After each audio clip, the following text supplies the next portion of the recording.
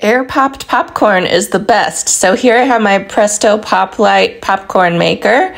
I have Jolly Time yellow popcorn and a big bowl.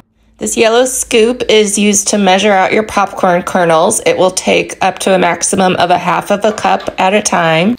Since I have a bag of popcorn kernels here, I'm going to dip the scoop into the bag rather than pour it because it will end up all over my counter. So I'm putting in just under the half a cup maximum amount.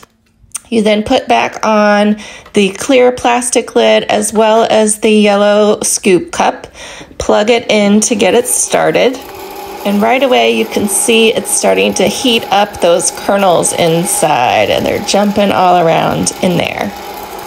While it's cooking up the popcorn, I usually warm up my butter in the microwave. You can do it in that yellow measuring cup, but I just do it separately for easier cleanup afterwards. There will be a few remaining kernels that don't end up popping, but not too many. And to stop the maker, you just unplug it. There's so many toppings you can add to popcorn, but I keep it traditional and add butter and salt. And that's it, and you are ready to enjoy healthy air-popped popcorn.